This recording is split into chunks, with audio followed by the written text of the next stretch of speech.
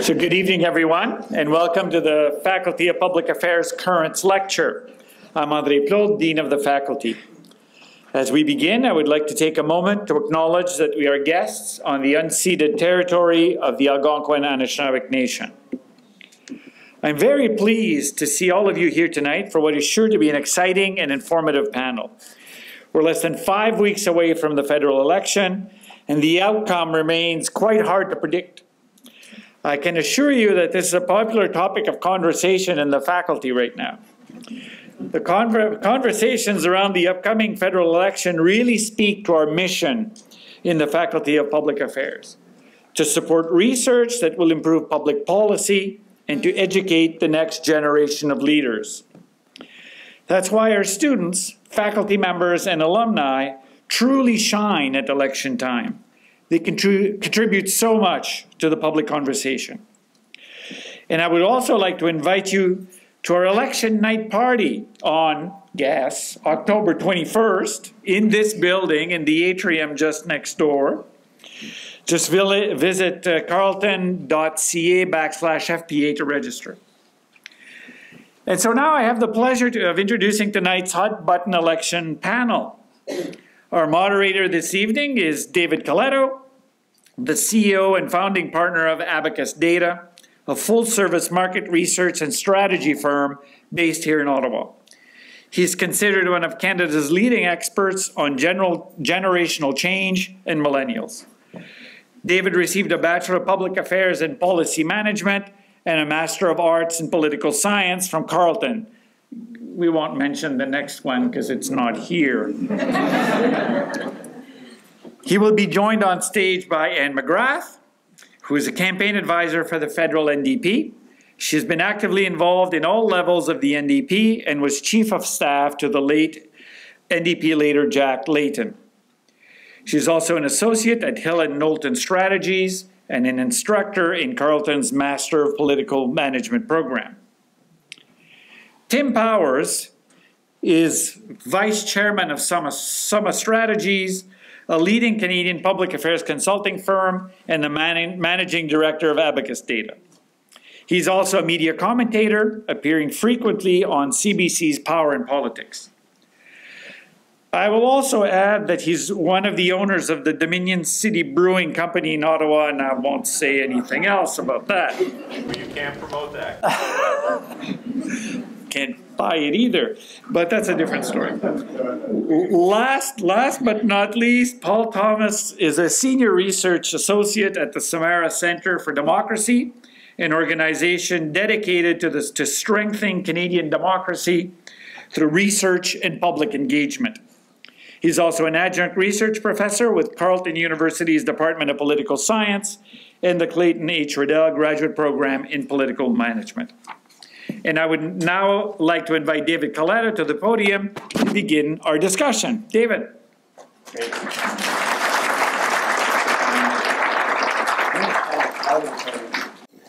All right, well, thanks everyone for coming. I will have to first say that, as you know, as you should know, and I'm feeling it every day, the elections for pollsters are like 40-day-long Super Bowls. We don't get much sleep, we have a lot of fun, and we kind of, once the fourth quarter comes, we can't wait till it's over. Tonight is also my 5th wedding anniversary. So my wonderful wife is here, and you don't have, just know that in the vows, this was part of the vows that if there's any political events, we sort of deal with this. So thank you for that.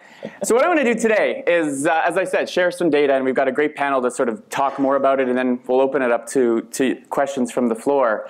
And a lot has changed. When I said yes to doing this, the election hadn't started yet. We kind of probably knew where this thing was going, but again, a few days ago seemed to have changed a lot. And so as a pollster, I own a polling company. It's easy for me to go and find out what Canadians are thinking. So I've got some data for you today that gives us some insight into what impact, if any, the events of Wednesday evening are having. But I do want to start my talk, and I'm going to share about 15 minutes worth of content, and then we'll get into our conversation with some political history. I, as you can clearly tell, was not around in 1972. My parents hadn't even met yet. But if you do remember that election or are a student of political history, you may find a lot of parallels between where we are today and where we were in 1972. If you recall, in 1972, Pierre Elliott Trudeau was running for re-election. 4 years earlier, he had won his first majority government. Trudeau-mania 1.0 had swept the country. You had, women and men cheering for him in great excitement. And there seemed to be a love for this leader in 1968. 4 years later, he ended up barely winning that election, winning a minority government, winning more of the vote, but only 2 more seats than the Progressive Conservatives led by, at the time, Robert Stanfield, right, who I did not know and I'm sure was a lovely man, but by all accounts was not the most exciting campaigner. Also, lots of parallel with our current leader of the opposition, right? Lots of parallels. Nixon in the White House, right? Some parallels today. Vietnam War, lots of insecurity around the world. People weren't quite sure what was happening. And so I want to show you a quick video because thanks to the CBC, we've got lots of great archives. And after the election in 1972, they did some streeters talking to folks. Okay, so we're asking people what they thought of the election results last night. Now, what do you think? Very, very pleased. I'm glad that son of a got a kick that Frenchman. He deserved it. Now, why do you feel that way? Because he's been very, very disappointing to me. I've been a Liberal all my life. I certainly didn't vote for him this time. No, no. But I think a majority of people are a big backlash against the Liberal Party. And not quite enough people voted against the Liberals. I think that's all the election was, a vote against the Liberals. And I think that if they go to the polls again, I think we'll have a majority government and it'll be probably the Conservatives. Do you think it was something personal or more general issues that put people's backs up? I think it was mostly unemployment. And I think you'll see another election in another 6 months. What do you think was responsible for the massive gains by the Conservatives? Well, probably the Trudeau government just not doing anything for the average worker in the last 4.5 years. The bread and butter issues seem to be the ones that everyone is concerned about, and fine foreign policy and rearmament and all this kind of thing is very idealistic. But if you haven't got a job or you can't feed your family, this kind of thing's pretty important. My own personal feelings about the election, I think, can best be typified by the buttons I'm wearing. Happy face and the Progressive Conservative colours. I'm a former Liberal, thoroughly disgruntled with the Prime Minister. Did you vote Liberal? Miss, what was your reaction to almost a photo finish last night? Well, as I said, it was just a disaster as far as I was concerned. He has a lot of courage to face up with all the difficulties that are around. And the whole world is in a very troublesome way right now. And maybe if he had better men working with him, it might help. What particular issues bothered you? Well, his immigration and his stand with unemployment and his treatment of old age people and pensioners, ex-soldiers, everybody like that. He's a man was never poor. He's always been in the lap of luxury. He doesn't understand our problem. So you can see lots of parallels. There's lots of great interviews. CBC Archive's great for that, by the way. But it seems like if you did those streeters today, you'd get a lot of the same reaction, right? And so when we look at where the country is today, and we start with what's the mood of Canadians, it's clear to me that we are in a different place than we were 4 years ago. 4 years ago, the Prime Minister was elected with a general sense of excitement, right? Donald Trump was not president, Brexit hadn't happened, and the Blue Jays were in the playoffs, if you recall, right? We felt good. We were ready to sort of throw out Stephen Harper, and Mr. Trudeau came along and offered us a hopeful, optimistic version of a government that I think many Canadians were craving at the time. Today, in a very different place, right? When we ask Canadians, do you think the country's headed in the right direction or the wrong direction, you can see that more now say things are headed in the wrong direction than in the right direction. And you can go back to February 2019 to understand where that sentiment changed, right? In fact, you can find the exact date. It was the day that Jody Wilson-Raybould testified at the Justice Committee that those two numbers started to move in the opposite direction. For the longest time, Canadians were the more optimistic about where their country was going than if you did the same survey in the United States, in the UK, in most of the democratic world. who were much more pessimistic, right? And so that's the first point, is that we are much more defensive today, worried about where our country's going. At the same time, when we ask Canadians, and we compare it to the start of the last election, though, 50% of Canadians today say they definitely want to change a government, right? Another 21% say they want change, but it's not that important to them. And you can see that 16% are on the other end. They say they definitely want the Liberals re-elected.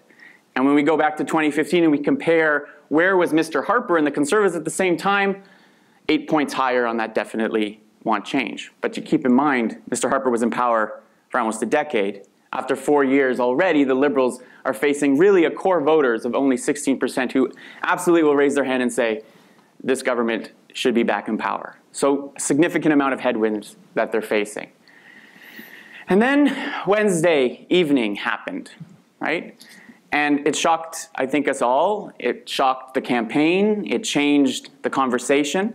But as someone who studies public opinion regularly, I'm no longer surprised that what the media think is important actually doesn't matter. And I'm not saying what Mr. Trudeau did didn't matter or that it won't actually affect the outcome, but when we ask Canadians, first of all, are you paying attention to this? And this survey was done, I closed it this afternoon. So we were collecting interviews all through last night, and into today, we interviewed over 900 people across the country, representative sample. Half of those that we surveyed said they had been following the story a lot, right? Another 36 said some. 15% of Canadians that we interviewed had no idea this had happened, okay? Including 25% of those under the age of 30, okay? So now that's higher reach than a lot of other issues that sort of come out of this city, but still, a sizable group haven't really followed this closely. Now, among those who have followed it or are aware of it, when we asked, what's your reaction to what you saw and what you heard? And if you start from the bottom, 39% of Canadians said, this didn't really bother me at all, okay? And then another 37 said, I don't like it. I didn't like that he did this, but he apologized properly and I can move on from it, right? Only 1 out of 4 say this event, his wearing blackface and brownface truly offended me and it changed my view of Mr. Trudeau for the worst. So the question is, who are those 24%, right? That's the group of potential voters who, if they change their mind, if they change their preference, could change the outcome of this election. And what you learn, actually, is among those who were offended and aware, when you ask them how would you actually vote, almost all of them, 66%, say they would vote Conservative. And if you look at who they voted for in 2015, most of them voted Conservative. So the most offended group from this event were Conservatives. And you ask, well, why would that be? Well, one is if you ask Conservatives, we can talk to Tim about the Conservative mentality a little bit. They hate more than everything the hypocrisy, right, that Liberals often show. That they say one thing and they do another, right? So if we actually distill it right down, I estimate there's about 4% of the electorate who were aware of this event, and this is the early days. This thing can continue, and I'm not concluding this won't make much of an impact. But 4% is basically the size of the electorate that is likely to be affected by this. Now you say that's 4 out of 100 people. That's nothing. But in an election, as I'm going to show you today, and which is so close, if you lose 1 or 2 points because of this event, it wasn't catastrophic necessarily to the Liberals, but it could be determinate in terms of their ability to hold the election. Okay? So let's go into some other data. How do they feel about the political leaders? Well, obviously the Prime Minister is important, and we have tracked his impressions since the moment he became Prime Minister and even before. And you can see that over the last year and a half, for a big period of this year and at one moment in March 2018, does anybody remember what happened in March 2018? India, right? Rarely do you see polls move like this, right? Where you see 5, 6 point swings over the course of a month. But there was a moment in March in which his positive numbers went down 8 points. It rebounded a little bit, and then again in February 2019, literally the day that Judy Wilson-Raybould testified, those numbers went down, and he hasn't really recovered since. And in our latest survey, which we completed today, or has included, we see an uptick in his negatives, right? But not as you might expect given the kind of coverage that this event had, right? And this shows us the power of partisanship, that all of us, depending on what our political orientation is and how engaged we are, consume information and react to events very differently depending on who you are and what political persuasion you have. If you're a liberal, right, you will react differently than if you are a conservative. Or if you are not political, you might look at everything and say, well, everyone's a mess. If we compare the other leaders, right, Mr. Trudeau has a net negative 17. That means 17 percentage points more people have a negative view of him than a positive view. We compare him to Mr. Scheer at -7, Mr. Singh at -6, Max Bernier, -31. The only leader that has a net positive impression right now in Canada is Elizabeth May, the leader of the Green Party, right? And she's had that for quite some time. But you get also the sense, and this is not unusual, that Canadians, generally speaking, don't like any of these leaders in any real way, right? That there are more people who say, I dislike them than like them, right? And so here gives us the context to where this election goes and why, for example, what could happen Wednesday happens and we have very little impact on how people might vote. When we ask people, who do you prefer to be the Prime Minister? As of today, 6 points higher for Mr. Trudeau than Mr. Scheer. And this, again, numbers have gone up and down, but Mr. Trudeau has led this despite some of the challenges that he's faced. So how does this translate into votes? Well, we ask, you notice, sometimes we lead with the horse race question. I think it's oftentimes the least important. But if we ask, as of today, how would people vote? 34% say they would vote Conservative, 33 Liberal, 14 NDP, 12 Green, 4 for the Bloc, and 3 for the People's Party of Canada. In other words, a very close race, right? That is often overlooked when you actually look at some of the trend lines.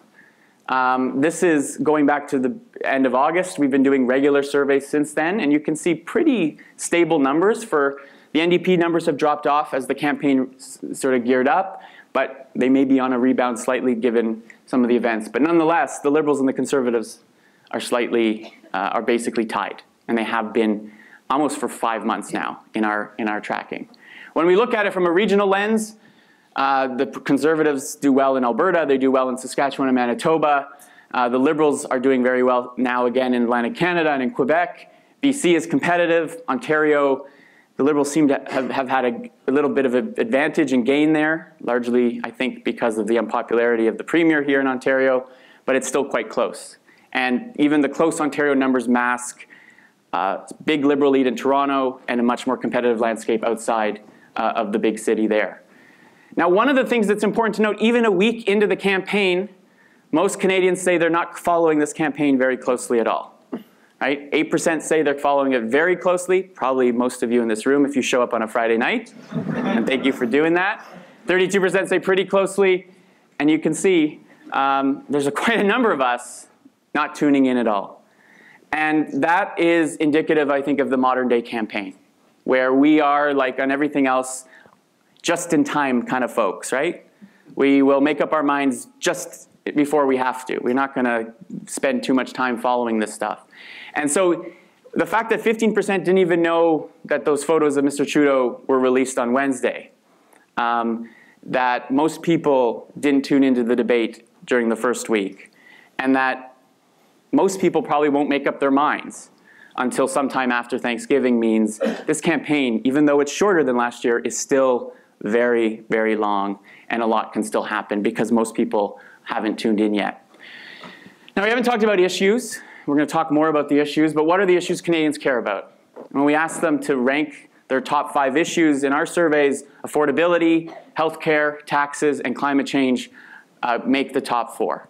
And if you've watched the first week of this campaign prior to Wednesday, all the conversation has been about affordability, right? It almost seems like the parties are in an arms race to outbid each other for who can save you the most money, right? Or create the newest program to save you more money, right? And that explains why they're doing it, because it's the top issue right now. People are feeling squeezed, and they're looking for relief. Now, what's interesting on the issue question, and you're like, whoa, this is a very academic chart. But basically how to read it is, those issues at the top that are blue are those in which conservative voters are more likely to say are top issues for them. So in other words, conservative supporters are 25 points more likely to say the deficit is a priority to them than Liberal, Green, or NDP supporters. Okay? taxes, immigration and refugee policies, pipelines and oil, and an economic plan for Canada's future, all those issues they are more likely to say are important to them. On the flip side are those voting for, I will describe as more progressive parties, the Liberal, NDP, and Green voters. You know, housing, mental health, cost and access to health care, poverty and inequality, but look at what's at the very bottom of that list. No issue in our country today is as polarizing and politicized as climate change. Those voting for the NDP, the Greens, or the Liberals are 34 points more likely to say climate change is an issue that will drive their vote than Conservative supporters. And so when you wonder why, in the first week of this campaign, Andrew Scheer, I don't think has uttered the term climate change unless he's been asked about it, is because for his universe, it's not a top issue. It's not a priority, right? Whereas for the center-left parties, center parties, much more important, okay? And so this dynamic is not just how people, what matters is not just what people care about, it's what, who cares about what. And I highlight the middle item, cost of living. It's the only real issue in which, whether you're a Liberal voter, Conservative voter, New Democrat voter, you think is a top issue. It's not that 1% say it's cost of living, it's that equally across the board, there's no differential between these two parties. So what does all this mean? Well, I see right now, today, an electorate that first, as I said, quite defensive, a little bit insecure about their future. They're not sure what's going on, right? Think about it for a moment. The world, compared to 2015, is much more in doubt, right? Climate change is, we're much more aware of what's going on with climate change. There could be war in Iran in the next few days. Donald Trump is still president of the United States, right? And although the Canadian economy is doing very well, and Canadians repeatedly say they feel the economy is doing well, they may not be feeling the impact of that themselves. And so that affordability narrative emerges. I think we're in a state now where it is very difficult to predict how this election goes. Not just because of what happened Wednesday, but because I don't think voters are really clear on what they want. What they know is they don't really love any of these leaders. They're not that excited about their choices. But they, I think, are increasingly recognizing that whatever choice is selected, the impact could be great. And so they're waiting to see whether this is an election that's going to engage them or one in which maybe they'll get disengaged on. So on that note, that's all for me. I'm going to turn it over to our panel and get us started here. So thank you very much.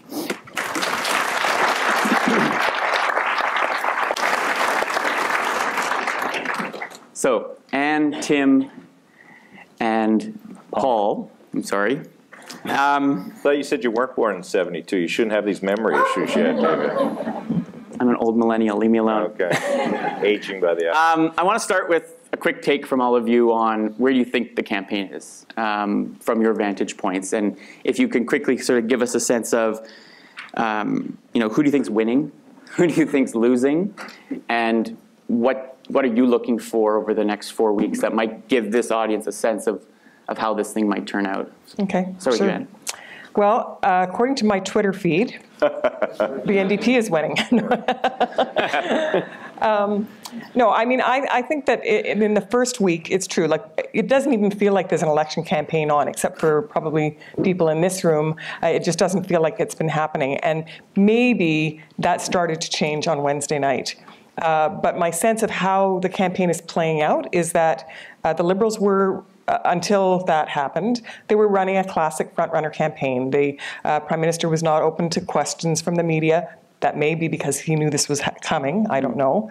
But he wasn't. It was playing a very safe front-runner campaign, very cloistered, kind of high energy, good photos, good visuals, that kind of thing.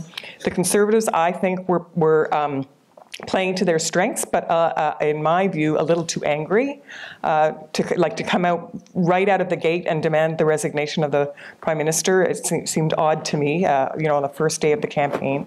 I think that the NDP despite having a lot of challenges, is running a pretty good campaign. I mean, the opening statement and launch were better than expected, I think, for a lot of people. The visuals have been good, and the events have been good, and the announcements have been good.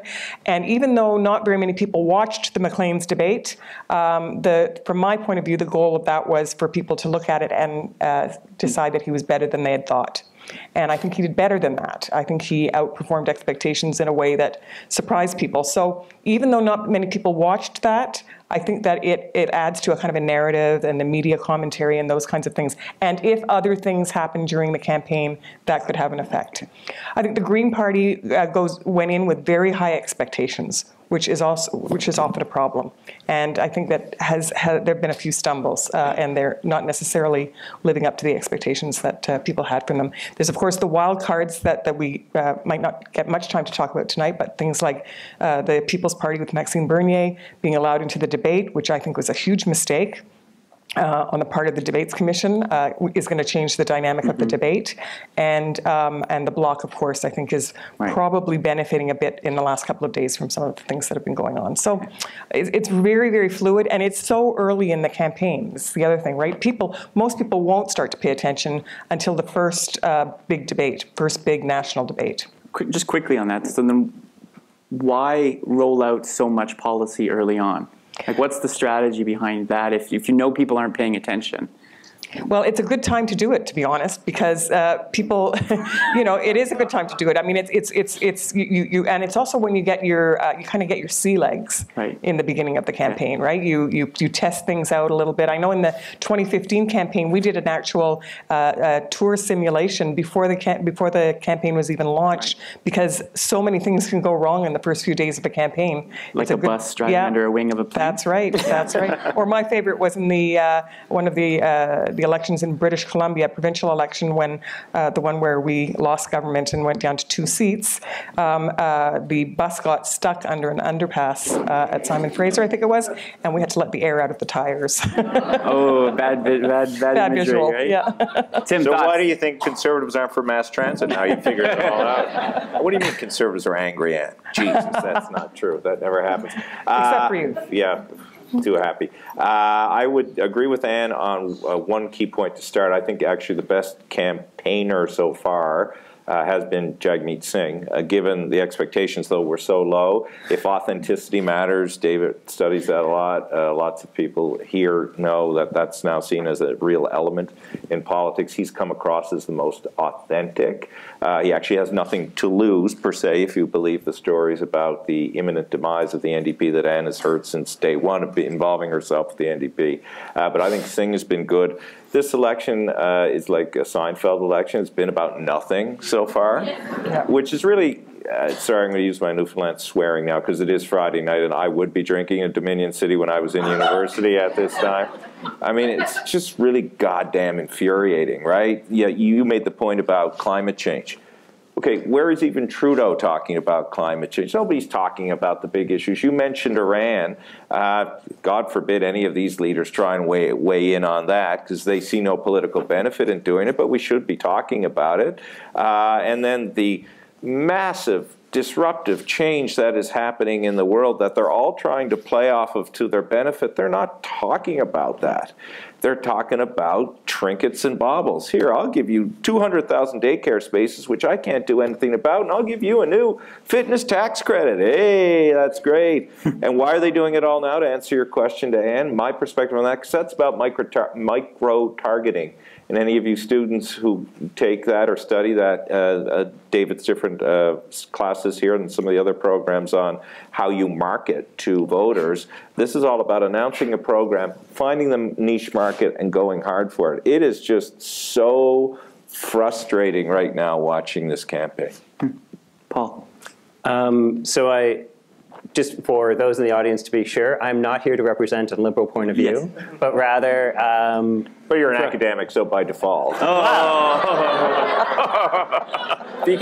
You haven't gotten enough left-wing talking points from your professors, so no. So I thought it'd be fun to look from how are the institutions doing, and to pick up on something that Anne said. I think it's been really bad so far for the Debates Commission for two reasons. One was the waffling on whether Maxime Bernier was in or out, and the other was the way the Prime Minister treated the situation. So you had one where he turned down Maclean's and he turned down the Monk, saying, oh, no, no, no, I'm only going to go to the officially sanctioned ones organized by the Debates Commission, until TVA invited him, and then he said, no, I'll be there.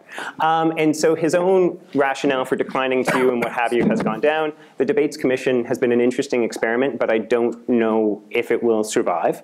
I think it's also been a bad campaign for the people who vet candidates, and that's just across all of the parties.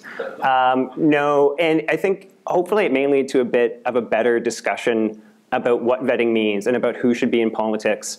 Earlier this year, as part of a research project I sat down with the directors of each of the parties for a report we did on candidate nominations. And one of them was quite upfront, saying every election that happens, we have more people with a social media presence. That social media presence is longer. And it goes back to a time when they were, adolescents, what have you. And so how can we navigate that process? And so, yeah, it's been a challenging one in that regard, just in terms of how we try to bring people into the political system, because now, if the test is no one should have ever said something bad in public, given the pervasiveness of smartphones, we're all doomed. Interesting. So let's just deal with the big issue that's sort of come out in the last few days first, and get each of your kind of reaction to those photos of Mr. Trudeau back, and well, there's multiple photos and video now, and how I'm curious on a few things. One is, was this a game changer in terms of the campaign itself in your eyes, based on your experience watching other campaigns, and just seeing how this has sort of appeared? Ignore my data for a moment, and just because I don't think it's settled. I think there's still more time in this. And Paul, I'll start with you, and I'll take it maybe from the view of, like, you've done lots of research looking at how voters and citizens sort of react to this. Does this kind of stuff matter, and how does it compare to other kind of scandals in your mind?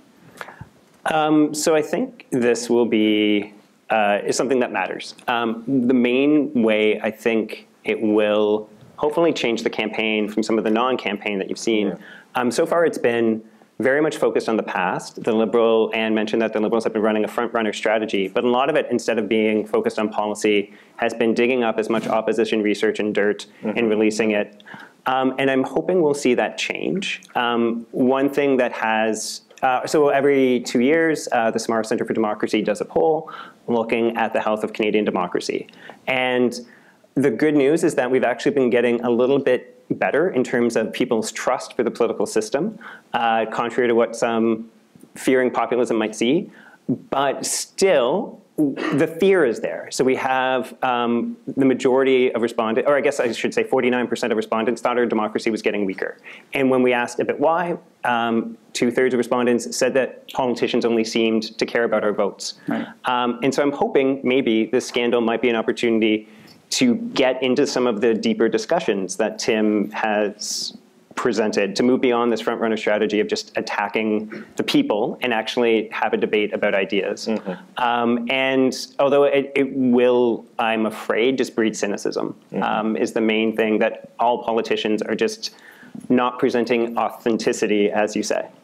Could it do the opposite, though? Could it have presented Mr. Trudeau as just an imperfect individual who has faults, and almost bring them down to, like, the level where not all of us, hopefully no one in this room has done what he did, but we've made mistakes at some point in our life, right? And so I wonder, like, is it a human moment, even though we're aghast by the behavior? Well, the Power Centre for Democracy, which consists of 4 women at a bridge table in St. John's, weighed in with me yesterday, and none of them are Justin Trudeau fans, but their analysis was just that. Oh, he finally looks human. Yeah, he did something stupid. I wish people would stop all this political correctness. These are women in their 70s. It was very interesting to me, who aren't fans of Justin Trudeau. I've been on the radio for the last couple of, since this is broken, and there seems to be that that seems to be the larger sentiment at play than the lesser sentiment at play. The problem for the Prime Minister, though, is less he had a human moment and more he's contradicted his brand. I think we can all recognize a human moment. We've all had them. I find this a difficult discussion, so I don't want to be a hypocrite. I have been at parties many, many years ago where it was not uncommon to see people dressed as the way Mr. Trudeau presented himself. I was not one of them, but I certainly know people who were. And it was a different time. It wasn't right, but it was 30-odd years ago. So I'm not going to be hypocritical in judging him for that. But I will call him hypocritical for pretending to be, at least in language, somebody who was above the rest of us when it came to having the knowledge and the commitment to an issue. That doesn't mean he's less committed to the issue, but it does make him look more sanctimonious, and that, I think, is one of the weaker points for the Prime Minister, even with some of his own people who for now are standing with him. Yeah, I think that the self-righteousness and the sanctimony and the fact that it was hidden for so long, the fact that it never came out, right? So I've vetted a lot of candidates in my time and rejected people for much less than that, much less than that. And I have also accepted candidates who have done things that a lot of people would not consider to be acceptable because they owned up to it, they apologized for it, they made retribution, and they had a redemption. Right, so I think it was the hiding of it and not putting it forward, and I think Canadians in general are not big fans of hypocrisy, and that's the biggest thing I think that comes out of this. So again, I don't know if it's going to make an impact in terms of voting intention or anything like that. But I do believe that you're right. I mean, from my experience in the last few days, Conservatives have been so excited by this, like almost gleeful, because they dislike him so much. And they want the rest of us to dislike him as much as they do. And I think that's a mistake. I think that they kind of, as my mother would say, they've lost the run of themselves. We got the mothers in this now. You can never go wrong when you're listening to your mother. But they've lost the run of themselves. Like I thought that Mr. Scheer's response on the night of was just so overwrought. I don't think he did himself any favors. And I think that the reason that Jagmeet Singh's response has been garnering so much attention is because, number one, he was authentic. Number two, of course, he is the only visible minority leader of a federal party, and so he has the lived experience of racism. But also, he didn't make it about himself or his partisan party interests. He made it about the people who experience racism. And I think that was, again, to go back to what you were saying, the authenticity. Paul, sorry. I mean, I'm hoping, just as you said with the vetting, what is the acceptable standard for behavior always depends on what comes after and what ownership and authenticity. Exactly. And I was very much actually impressed by Mr. Scheer's comments saying that, look, we're not just going to throw every candidate out because you dug up a tweet from 2007. We're going to have a discussion. We're going to see what happened. And then was a bit disappointed to see that measured response being thrown out when it came to what the Prime Minister had done. Yeah, I fully agree with that. That's why you have the two leaders in this hypocrisy box staring at each other. Who can be more hypocritical? That's why I think Mr. Singh, not that he wanted to seize the opportunity. I'm sure he and most every one of us here never wanted to be in this particular discussion because it doesn't reflect on Canada well across the world. But I think he has maturely and responsibly dealt with that, and I'm sure the pressure now will be on him to try and break away from that, but he can't. I think it is at the Conservative default to find a way to constantly step on Justin Trudeau's throat. They haven't yet developed the political maturity in campaigns to recognize sometimes you have to let things play themselves out, whether it was Clausewitz or Napoleon. One of you academics will tell me who was the originator. I believe it was Clausewitz. Don't erupt your enemy when he's in the move of making a mistake, because it was all he's then. Okay, yes, so that's exactly. why I use the term he. Yeah, and that is classic campaign strategy, right? When your opponent is damaging themselves, don't get in the way, right? But I also believe that what happened with the photos and everything like that fundamentally changes the nature of the debates. Because if you're a front runner or vying for front runner, like the Liberal Conservative, they want this to be a two-party race. They want this to be, you got this person or this person. That's what they're going for. So their whole strategy going into the debate would be to isolate the others and just like maybe pat them on the head and ignore them and make it about the two of them. They can't do that now because they have Jagmeet Singh on that stage, and they will not be able to ignore him or diminish him or write him out. Can I know you got lots of questions, but this is what happened. I don't ask another one. It's all good. But Paul touched on this a little bit when talking about issues. So the beginning, if there was something emerging in the beginning of the campaign, it was the Liberals trying to push a values-based campaign, or as he's often described as the virtue signaling. Andrew Scheer is going to, he's going to end any abortion rights. He's going to blow up gay marriage. He's going to throw in jail anybody who doesn't see his worldly view. A Bible in every hand, never mind the chicken in every pot, right? That's what was going to happen. The world was going to end because that's a strong suit that works for the Liberals. And if you go back to their tactics, right back to 2000, when John Chrétien was running against Stockwell, they ran that campaign. And probably more often than not, it works. And then, of course, the conservative pushback is he's unfit, he's a dunce, he doesn't know what he's doing, he's a laughingstock on the world stage. But those, it's just not congruent with what you feel. David talked about, you didn't use the word anxiety. I don't know if we have a disruptive mood in the country, but we certainly have a degree of anxiety. We've seen it play out in different provincial elections. They're trying to tap into that from different strains. So if you're a younger voter, perhaps you care about values, the values that Justin Trudeau says Andrew Scheer doesn't have. And if you're slightly older, you care about your pocketbook and economic management, and that's where Scheer is going, and that's where they've been, but it just really doesn't connect more internally with some of what people are dealing with, I think. So one question on the media and campaigns, right? Like, it seems, if you watched coverage of the SNC Lavalin controversy, and we all live in Ottawa, so we're in the bubble here, but like most people outside of, no doubt it had an impact, right? But when you look at a lot of the coverage that the media sort of focus on before and during a campaign, are they missing something, right? Like, are we living in a world now where so much of that content isn't even being consumed by voters that it almost doesn't matter, right? And in fact, can inflate an issue and make people react in a different way. So the media has like this normative, this is wrong. Like, the SNC was the worst thing that could happen in government, and most Canadians were saying it was bad, it was unethical, but I don't think, like, this is just politics. Like, well, they do bear down on certain things that they think are important, that aren't necessarily that important to, as we often say, Monsieur et Madame tout le monde. It's like, it is not what people are talking about at their kitchen tables. And that's actually the struggle for a political campaign, is how to get to the things that people are talking about at the kitchen table. So for instance, during this campaign, we will have Thanksgiving, a very important political moment. And if the media constantly focuses on, when did you make the phone call? When did you hear about it? What did you know? When did you know it?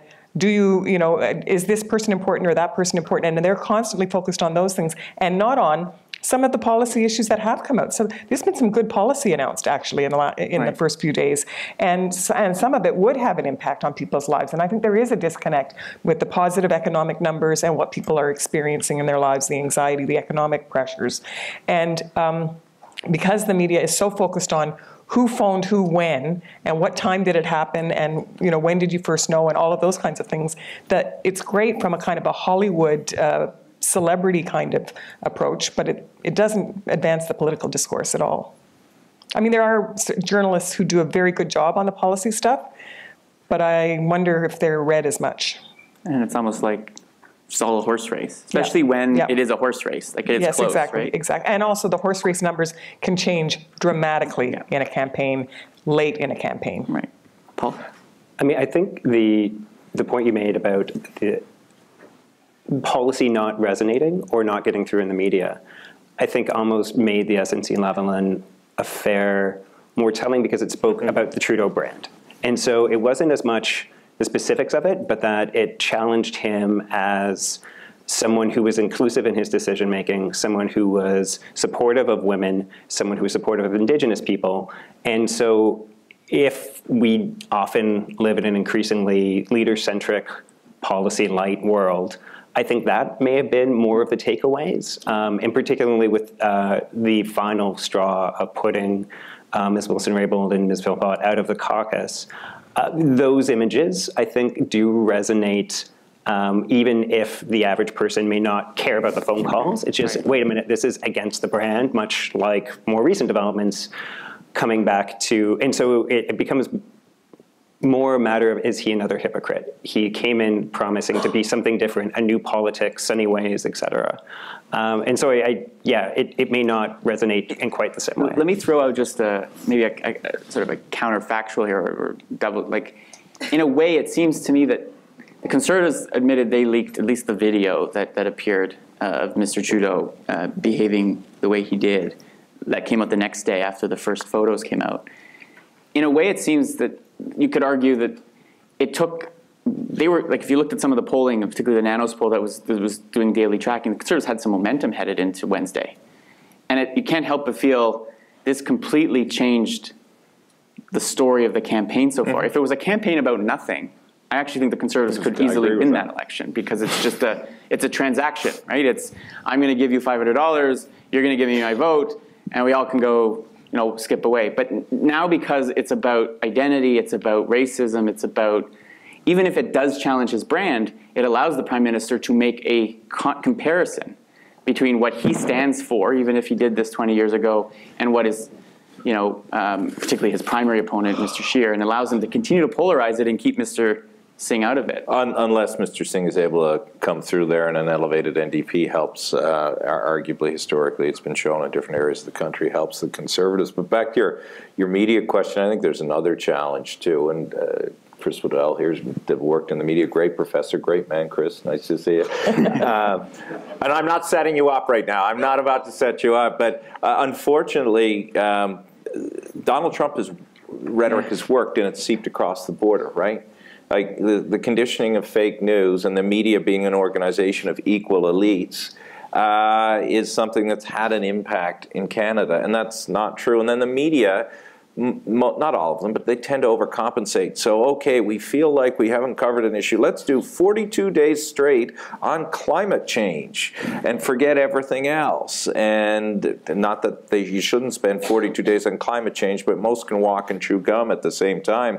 So there is this overcompensation. There is that embedded narrative, and there's so many other outlets now to get information. But equally, I feel for the media right now. It is hellishly impossible to come forward on a consistent basis to know whether what you're reporting is as accurate as it should or could be, given everything else that is at play at the moment. So dumping on the media is fashionable, but we truly do need a referee, that being the media, to help interpret what is going on, perhaps the way they do their work.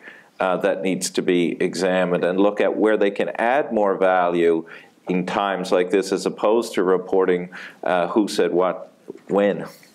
I'll tell you, David, one of the things I'll be looking for in the next few days is what the parties do about their leaders. So we are in a leader-centered, these are leader-centered campaigns, generally speaking, right? But you can watch and see when a party starts to retreat from its leader, when they decide that the leader might be a little bit toxic, right? So I'll be interested to see how much the Conservatives continue to talk about Mr. Scheer, how much the Liberals continue to talk about Mr. Trudeau, how much the Greens continue to talk about Ms. May, and how much we continue to talk about Mr. Singh. And I would predict, and I'm totally prepared to be wrong on this, as with so many other things, but that the NDP will start talking about Jagmeet Singh much more than we have. That the Greens may start to play down Elizabeth May a little bit, given some of the recent things, and the same with the other two parties. And certainly even if the Liberal Central campaign doesn't do that, their candidates will. Quick warning, in about 5 minutes, I'm going to open it up to the audience for questions. So just if you've got some, start percolating. I do want, you brought up Donald Trump. Can't have a political discussion. I do lots of focus groups, and literally the first thing people say is like, what's keeping you up at night? And they go around the table, it's like, Donald Trump, Donald Trump, Donald Trump. So, imagine what happens to Melania. The first week of this campaign, he hasn't come up much, right? What role, if any, does, first of all, Donald Trump specifically, but maybe, foreign relationships with the United States play in our politics? Because it seems to me that, when we ask the top issue, relations with the United States, relations with China, they're on the list. People don't choose them. We're picking a prime minister who also sets in large part, our foreign policy. What role does those kind of policy issues, and let's, if you can, talk about Trump too, playing in this campaign likely? Well, you heard more about Doug Ford than you did Donald Trump in the first week. But I think there's something interesting with Ford, Trump, and Trudeau now that puts Trudeau in a unique spot. Somebody was arguing today, and I think they're entirely right, that you can't apply the same parameters of judgment to the way Justin Trudeau is evaluated. It is more like he's a character from TMZ or from People magazine. And I don't mean that in an insulting way. It's just the evaluatory mechanism. So, Doug Ford was going to be scuttled because he was allegedly a dope dealer. Remember all of that? Remember the great Globe and Mail expose? What happened to that? Donald Trump and Billy Bush. What happened to all of that, right? Because they're built up as celebrities, though they have a celebrity path to redemption and escape. And I think that really is at play here. As for what role Mr. Trump plays in the campaign, he weighed in today and he was shocked, or shocked wasn't his word. I don't know if he knows what shock is, other than when he charges his hair up like that. But I think we'll see him at some point, but I continue to believe we'll hear more about Doug Ford because of the perception that exists that Doug Ford is bad for the Conservatives and good for the federal Liberals. Well, and getting back to what Paul said, I mean, we about the Munk debate. So the Munk debate is the only debate on foreign policy. It happened in the last campaign. I would argue that we didn't do all that well in that one, but I think it is an important debate to have. And I think it's at risk because Mr. Trudeau has decided not to attend it. I'll be interested to see if he maintains that position or not, given the recent events. No, it's interesting to see. I mean, there's been a little bit of messaging from the Conservatives that Andrew Scheer might have gotten a better deal, that it was a weak deal out of the Liberals on NAFTA. And so there is this element that he's not as adept at standing up to a strong leader. I do think, though, a lot of people liked the contrast that we had such a progressive prime minister relative to the United States, and that is now in jeopardy. I think the Patriot Act episode with Hassan Minhaj, which, if you haven't watched it, not to promote Netflix or Dominion City Brewing, which I enjoy. Hey, the latter you can do. It's worth a watch, this two sides of Canada kind of discussion. He probably did a better job, the host of that show, ripping apart from a progressive side than anyone's done of Trudeau, I think, up to this point. On Mr. Scheer, before I open up to the floor, Paul, you've done research. One of your research focuses on your academic side of your career is on the interplay between religion and politics. And I'm curious, Mr. Scheer's sort of really struggled, I think, at least from an external perspective, to come to terms with his own personal faith, with, I think, the religious streak, the Christian religious sort of streak in the party, and some public policy positions on abortion, same-sex marriage, and so on. Give us some insight into sort of what's happening, sort of both below the surface and within the party itself, that helps us explain why that might be so difficult for him to do. Well, it's fascinating. The Conservative Party is not a majority religious party, but it's disproportionately a religious party relative to the others. So that over pretty much since going back to that attack on Stockwell Day that you mentioned, you've seen a migration of people who take their faith seriously, be it Protestant, Catholic, and even with Jason Kenney's outreach, some minority religions, moving to the Conservative Party. So if you attend church, temple, what have you, regularly, you're probably a conservative or more likely to be a conservative. But it's not enough to win. And so it was fascinating. I did some research with a colleague at Bishop's University we tracked all the emails sent by every Conservative leadership candidate and coded them for content, messaging. And what was fascinating was to see how Andrew Scheer positioned himself, never addressing issues directly, but using a lot of code words. So he was going to stand up for family choice, for parents' choice, by creating a tax credit for private schools, which would allow Christian parents to send their kids to Christian schools. He also, it was quite one of those perfect moments that fit our analysis great.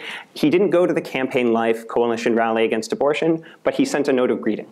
And it was like, I'm going to make sure I send something out, but I won't be there in person. Right.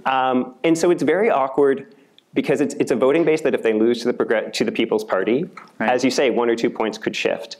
But at the same time, if he actively courts it, it's not enough. So I think he's trying to continue what you saw Stephen Harper do through symbolic gestures like the Office of Religious Freedom or various things. But the main thing that he does is just, to be honest, is speak in terms that doesn't alienate. And this is where we can see it in a bit of some of the, as you were saying about, Stockwell Day, where faith is actively more ridiculed. Stockwell Day was perhaps the, I think Warren Kinsella accused him of thinking the Flintstones was a documentary. I was on TV. You was. It was like you were there, Tim. I laughed. No, and so that kind of thing. But being receptive, but it is a very delicate line to walk where he needs those votes, but he can't. They're not enough. That's absolutely right. Any thoughts on Scheer and what he's up against to become prime minister? It's interesting. You know the people who do his research, as do I, and had a coffee with one of them not long ago, and they said that one of the big assets they have at the moment, they meant it in a humorous way, but it was actually true, is Scheer is viewed as boring. And the point that he was making in stating the obvious was that if people tire of celebrity, then the boring, predictable, minivan driving family guy may have enough appeal to win, because that is the proposition they've come forward with, as simple as it is. But again, we're into very basic, simple political marketing, because the argument against Mr. Singh prior to what I think has been an evolution of people seeing him as being a capable leader that maybe others didn't see outside the NDP prior to this was that Mr. Singh was chosen by the NDP, again, in a very simplistic vein. I'm providing it because he was, in many ways, his historical and racial background aside, very similar to Justin Trudeau. Charismatic, dynamic, engaged. So Scheer can possibly play off of all of this.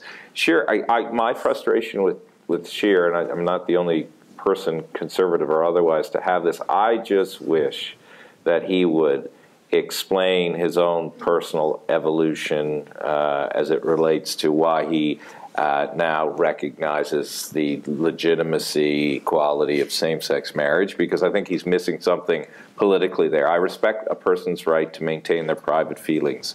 However, when you're a political leader now, there is a greater expectation that you do the Oprah confessional, even if you're the boring dude with the Oxford suit and the shoes that have been the same for 25 years, Yeah, I've been surprised, to be honest, for a while now, that the Liberals have been portraying Mr. Scheer the way that they have, because I don't think it resonates that well, the kind of angry, scary, awful person. I think if I was them, I would be more going towards the insipid, personality-less, boring. Robert Stanfield. Yeah, I would be going the Robert Stanfield route for sure. Yeah, he dressed up as Doogie Howser and Justin Trudeau. Well, we know what he did. So defaulted to. Good, thank you. So now we have about 25 minutes for questions. There should be ambassadors here with microphones. So if you can put up your hand if you have a question, address it to one of the panelists or all of them. However, a question.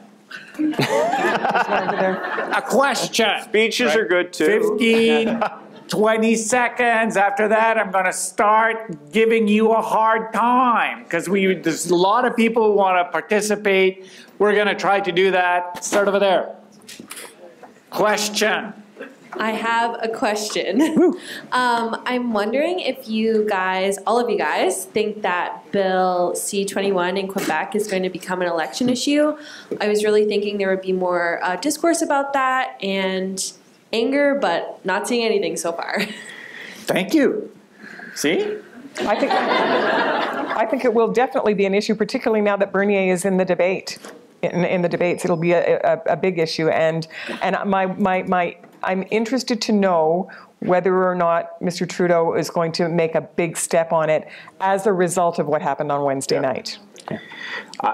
Listen, I would say all of the main federal leaders have been shameless cowards on it so far. Call the goddamn thing out. Lead on it. Never mind playing around the edges. Somewhere Pierre Trudeau's rolling over in his grave, Brian Mulroney's hitting the wall, Ed Broadbent is not very happy, and I don't know who was the Green leader before Elizabeth May. George LaRocque. Anyway, sorry, go ahead. No, I think it's a very difficult one, given that a lot of the religious voters for the Conservative Party are also concerned about the growing number of Muslims in Canada. And it is something that we saw most notably with Kelly Leitch during the Conservative leadership campaign. But the anti-Islamophobia motion M231 became a buzzword. And Andrew Scheer courted actively those who were supporters of it. Let me, can I just, I just want to add one, let me just explain why I don't think they will do anything. No, they won't touch it. Is because when you look at the data in Quebec and the fact, and I think the NDP is likely the only party to do it because they have nothing to lose in Quebec. They're at 8%, right? And so if you are the Liberals, the Conservatives, or in this case the Bloc, but they're already for it, you're tied outside of Montreal. Tied, right? These are close races. And Tom Mulcair taught us what happens when you stand up for what's right and you speak out against something. If the voters don't agree, they don't vote for you. And so I do think that this is just a pure strategic play. And it's unfortunate, but I think it's when Quebec is so in play and so many seats, I think that's likely what's going to happen. And keep in mind, Francois Legault, unlike Doug Ford, is incredibly popular right now in his home province, in part because he did this. And so it is a very, I think, unique issue in that province. As much as we may disagree with it, it's still very popular in Quebec. Okay, good. Yes? Oh, hi there. Thank you so much for the talk so far. So my question's kind of in a similar vein, but on a different topic. So you mentioned earlier that the economy is doing quite well in general, but that one of the sort of least partisan issues of concern was that of affordability. So I'm wondering whether you believe that wealth inequality is a topic that will likely become of more sort of prevalence in the campaign, or that the solutions to it are things like, I guess, reducing corporate handouts, wealth tax, loopholes, that kind of thing are just too complex for them to become a hot topic issue to the election. Thank you.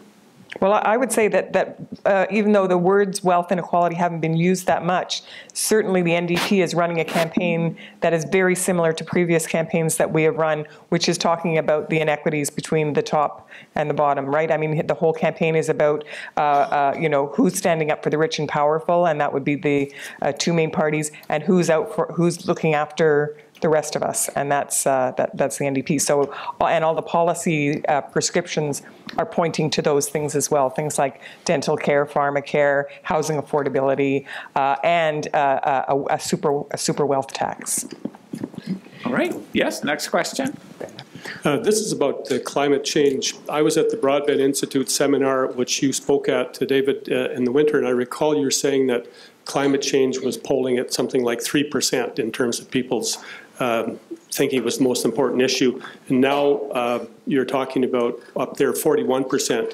I know the times are different and polls are different, but I'm just curious if you can give us some sense about what's going on with that. I don't know if I said 3%, because I think even in the winter, it was still higher than it had been for a long time. Look, I think Canadians generally are waking up to the impact of climate change, right?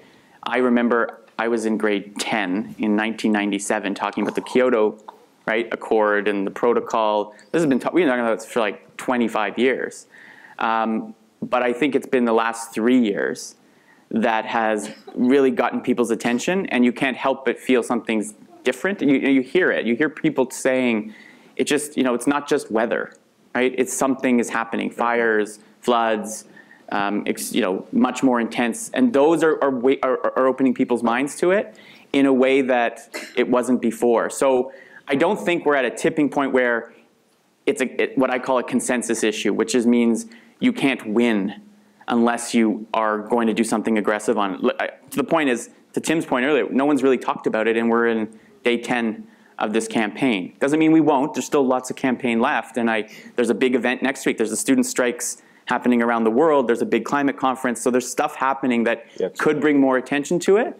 But I do think the challenge in Canada, unlike in some European countries, is our geography and our regionalized nature of our country makes it hard for us to see eye to eye on this issue.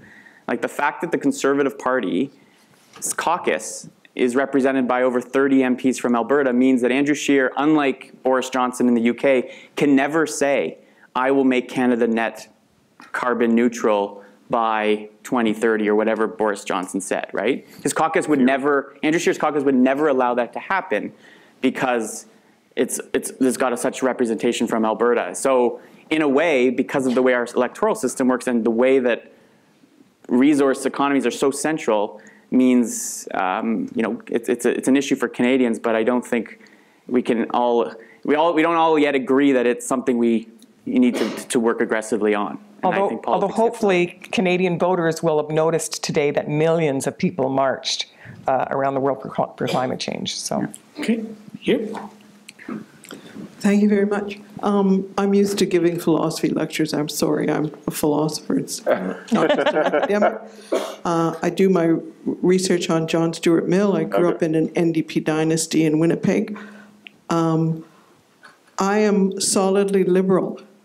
And my question is genuine confusion. I do not understand why when liberals commit what I consider to be minor transgressions, tempests and teapots, why people then consider going to conservatives who objectively are always so much scarily worse on these issues.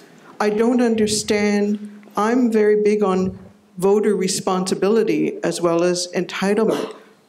How could pollsters formulate questions that would try to get at why people go from a little bad to much worse? I don't understand it. Yes? I ran 5 children over on the way here. I'm terrible and I'm awful. Let me take challenge with your question, seeing I'm also a pollster, or his boss supposedly, though we're business partners. I think your language is yours, but I think that opinion, I think the Liberals have done a very good job of suggesting that Conservatives are somehow scary and hellions and the world is going to change. I think people in the middle who aren't from the political backgrounds that we are don't necessarily buy the polarities. They get tired of the polarities. David's job, our job, is to try and cut through the polarities. I come from a progressive conservative tradition, one that, as you know, worked to end apartheid, dealt with human rights. I take a bit of offense when you suggest that to me, but I understand where you're coming from. I don't think you're a far left-winger. I like Anne. It's okay. So David's job, our job, is to cut through that because people are tired of the polemics. Can I just, oh, sorry. You go ahead. I would just also say that the Liberals are a coalition of voters, right? They don't share sort of an ideology or a political, they share political philosophy, but there is a phenomenon known as blue liberals, right? Mm-hmm. And they're right-wing liberals, right? And so, for instance, in the 2011 campaign, when Jack Layton was taking off in the last few days of that campaign, and we were polling higher and higher and higher, and we won a ton of seats in Quebec, and we were picking up steam, and we were stopped in the West by blue liberals who decided that they would rather vote Conservative to stop the NDP because they viewed the NDP as worse. And I was just going to add, I think the alignment between Liberal and Conservative in Ontario makes sense, but in much of the rest of the country, they don't line up. So if you're a Liberal provincially in British Columbia, you're probably going to vote Conservative or maybe Liberal. In Quebec, it's its own space. So that may also play into And you it. also assume that all politics is linear and that Canadians react in a linear way. That when we actually ask, for example, New Democrats and Green Party supporters, who would you rather have as Prime Minister, Andrew Scheer or Justin Trudeau, a third of New Democrats and almost half of Green Party supporters say Andrew Scheer, right?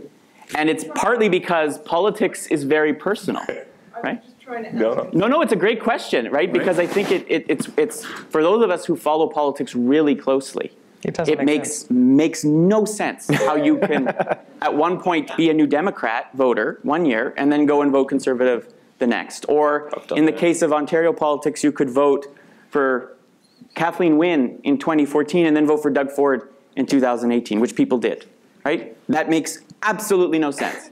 But people aren't rational. People are not rational. And you would have to argue in the Ontario election that a lot of Liberals voted Conservative there to stop the NDP as well. Yeah. Okay, sorry, next question.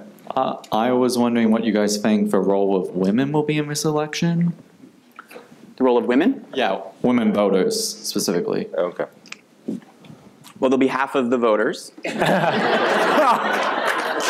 good. That's good. No, but I always wonder that question because it assumes that they will vote. They don't vote enough much in a swing. And they will play a role, but I don't view an electorate to say they will matter more than men will, right? Because if they don't vote in different ways, if there's not a differential, then they don't matter, right? They matter, but they won't make the difference.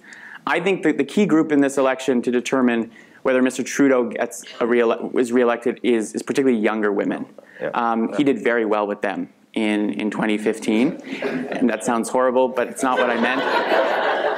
But that's why you've seen in the early days, before all of this happened, the hard push on the ending of rights, the return to the dark ages, the days of Ward and June, Beaver, Cleaver, all of that. That's why they're doing that. It is to get at those female voters who perhaps haven't had the opportunity to form an opinion on Scheer, and they want that to be the opinion.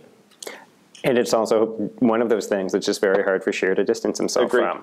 Because he's not comfortable. Next question over there. What's the question? Do you think Doug Ford will be to Andrew Scheer what Bob Rae was to the federal NDP in 1993, or will it be not quite that bad? Doug Ford's currently in witness protection.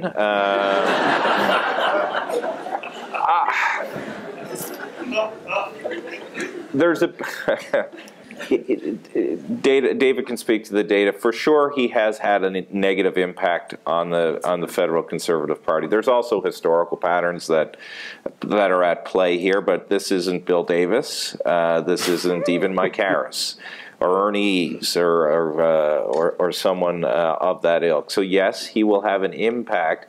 He could also be helpful in some areas. He has a very formidable electoral machine. And for the Conservatives to succeed federally, they need to win in and around where so-called Ford Nation is. So again, it's another one of these dances that Andrew Scheer has to do. He can't out-and-out ostracize Doug Ford. Doug Ford is an anchor at the moment. He hasn't sunk Scheer, but he's certainly pulling him down.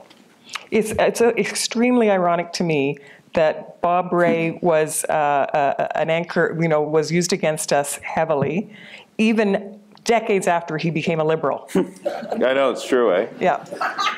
Okay, over there. Canada's coinage internationally has been pretty good. Its brand, we've witnessed this because we lived abroad. What happens if Trudeau is re-elected? What happens to Canada's image when he starts to talk against racism? What happens to the perception of the Canadian voter if Trudeau is re-elected? What happens at the next G8? At the UN committee? I mean, it's been interesting. The Guardian, which you would expect of The Guardian, had a piece out saying that what Justin Trudeau did was bad, but you should vote him back in, just to, a voice from Britain telling us what to do. But it was, colonialism dies hard. I think, though, it is a very valid point. It will be a very different G8 to have, the alleged sex offender, the alleged racist, and it will also perhaps diminish the body to a greater extent. In many ways, though, he set himself up to fall by promising to go into those places. And I do think, to bring it back, there has been an increasing recognition, and this gets back to what was said earlier, that Canada is unwilling or less able to abandon its fossil fuel production in ways that, say, the United Kingdom has or other countries. And so I think it will be part of a longer-term structural trend in addition to the person of Justin Trudeau. Okay, in the back.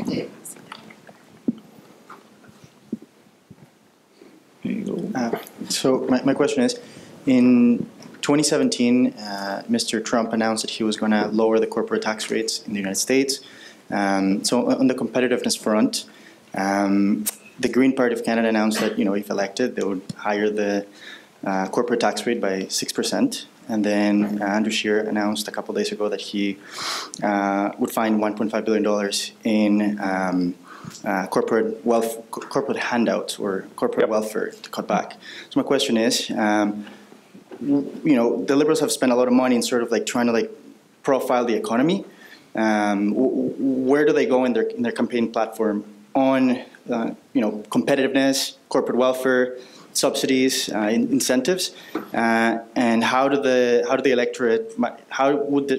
electorate react to that subject in the election? Well, the Liberals would tell you what a wonderful job they're doing in this wonderful thing called superclusters. If it were after 9 o'clock, I would associate another word with the word cluster, but it's not after 9 o'clock, so I won't do that. So the Liberals what the Liberals will say, AI, which are coming from the superclusters, working on immigration, bringing people in, which they all should be doing. Clean tech. Clean tech. And you see the Prime Minister, again, before he got wounded, I'm sure this will return, putting himself in spaces with leading businesses around the world, Amazon. He did a great thing. He brought the Amazon warehousing system to Ottawa. It's upping our AI game significantly here. So they're going to do that. Can I just make one, quick editorial comment? I love when people are going to go after corporate subsidies, but nobody goes after Bombardier. I guess they're not really a corporation who's perpetually been milking the system. Anyway, sorry. Good. Over there. Hi, so Tim, you actually alluded to how when the NDP does better, it actually can end up well for the Conservatives because the left-wing vote is split where the right-wing vote is at least less split. So I was wondering how, I guess particularly for the NDP, but how you think, given how close the Conservatives and the Liberals are right now, what role strategic voting will play in the ultimate outcome and how particularly the NDP and the Greens are going to be able to pull through or if they'll suffer because of it. Perhaps the party that's been more fearful of the NDP's alleged demise has been the Conservative Party. In parts of Ontario, the 905 areas where, you correct me if I'm wrong, but often that vote splitting can work for Conservatives in different parts. I think everybody will be watching Mr. Singh intently. He hasn't had it's too early to see if he gets a bump up, but does he start to creep up to that 17, 18 territory, 19 territory and stay there? That may help Conservatives a little bit, but again, it's less strategic voting, but it's vote distribution. Yeah. Who's going to turn out to vote where? And has the NDP machine, which under Anne's tenure, when Mr. Layton was there, became a very well-oiled machine, knew how to seize moments. They seized the orange wave. They were able to mobilize and use air wars to do that. Is Mr. Singh's organization so decimated right now that even if he does well, he's able to seize something? Because again, Anne would know the history better. The orange wave was effectively a Quebec thing that allowed momentum as well as some organization to come to fruition. Is that a way of describing it? Yeah, I'd like to point out too that in that orange wave in the 2011 campaign, we were polling at about 16 or 17% up till the day that the campaign was called. And on the day that the campaign was called, we finally hit the heights of 20%. That's all. We were at 20%. We were in heaven, and we started to go up over 30% in the last 7 to 10 days of the campaign. And then we hit that wave in Quebec where we had for a long time been the second choice for Bloc voters. We moved into being the first choice for Bloc voters as a result of a variety of things that had happened, the Tout le monde en parle debates, the French language debate when Gilles Duceppe basically said he couldn't be Prime Minister and it was obvious Jack could. So, a lot of things happened to really kind of make us catch that fire in Quebec. And as I was saying earlier, where we kind of lost steam was as we went further west, and the Blue Liberals voted Conservative to stop us. Okay, great. Next question. That question was quite similar to the one I was going to ask, so I've changed it at the last minute. Electoral reform was a very prominent campaign promise of Justin Trudeau and the Liberals in the previous election, and ironically wouldn't benefit them as much as it would the smaller parties like the Green Party and NDP. The NDP seemingly hasn't made this too central to their campaign.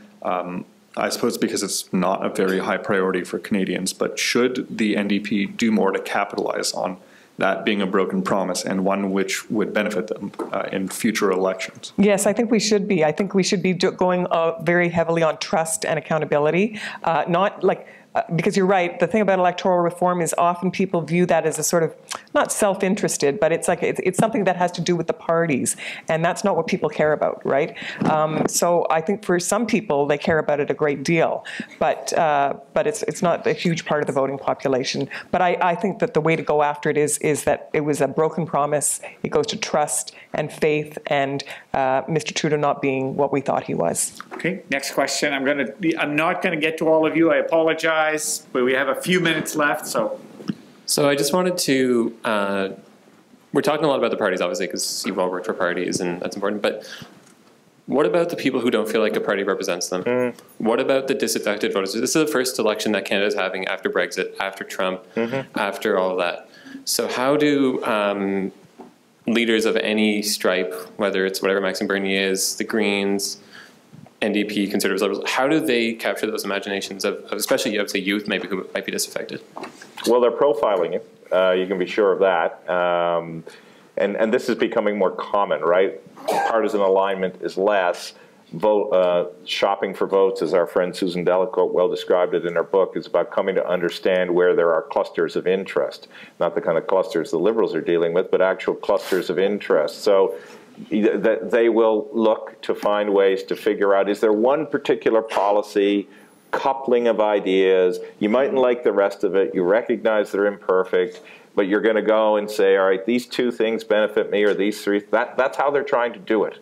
Nobody is out anymore trying to win over, if they ever did, 60 to 70% of the electorate. It's too hard, and the math says you only need 40. So maybe you'll get a policy, maybe you won't, not to sound cynical, because it does drive me nuts. Okay, so last two questions. One over there. Sorry.